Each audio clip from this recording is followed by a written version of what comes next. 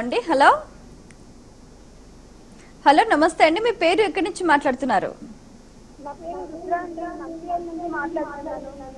మీరు కొంచెం గట్టిగా మాట్లాడాలమ్మా. మీ సందేహం ఏంటి?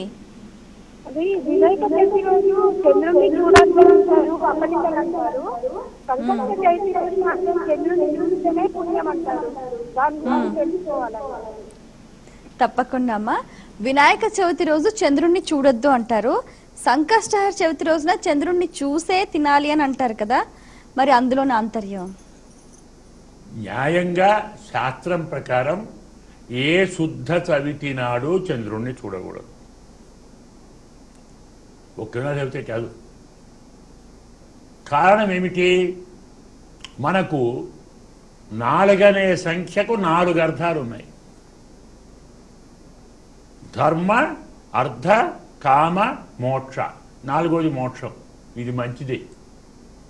కానీ దేవ, మనుష్య, తిరియక్, స్థావర ఈ 4 కావాలి. అంటే ఒక జీవుడు 4 రూపాలుగా పుడతాడు. అయితే దేవత, లేదు మనుష్యులు, కాదు పశుపక్షాలు, లేదు ఓ గుట్ట రాయి చెట్టు. 4 జాతులు న్యాయంగా చెప్పి. అవి ఈ 4 జాతులు అనుకోండి, బాధ లేదు. ఇక్కడ 4వది స్థావరం. అంటే స్థావరం దేనికి గుర్తు? మనము పూర్వజన్మలో శరీరంతో పాపాలు చేస్తే స్థావరంగా పుడతాం. వాక్కుతో పాపాలు చేస్తే పశువులుగా పుడతాం.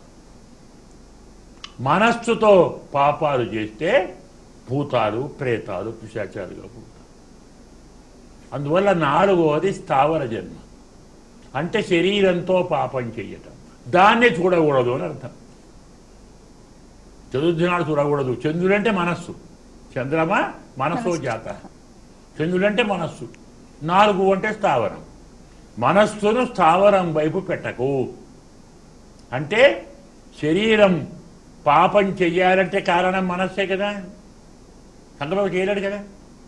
అందువల్ల నీ మనస్సును పాప సంకల్పానికి గురి చెయ్యకు, శరీరంతో పాపం చెయ్యకు అనేది చవితి నాడు చంద్రుణ్ణి చూడకు అన్న దాంట్లో పరమార్థం.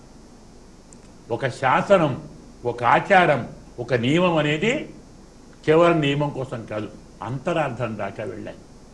భారతీయ సనాతన సంప్రదాయంలో ప్రతి ఆచారము ఆరోగ్యానికి, మోక్షానికి, అఖిల సంపదలకు మూలం. తెలియని వాళ్ళు 2 వదులుకుంటున్నారు. తెలిసిన వాళ్ళు ఆచరించి తరిస్తారు.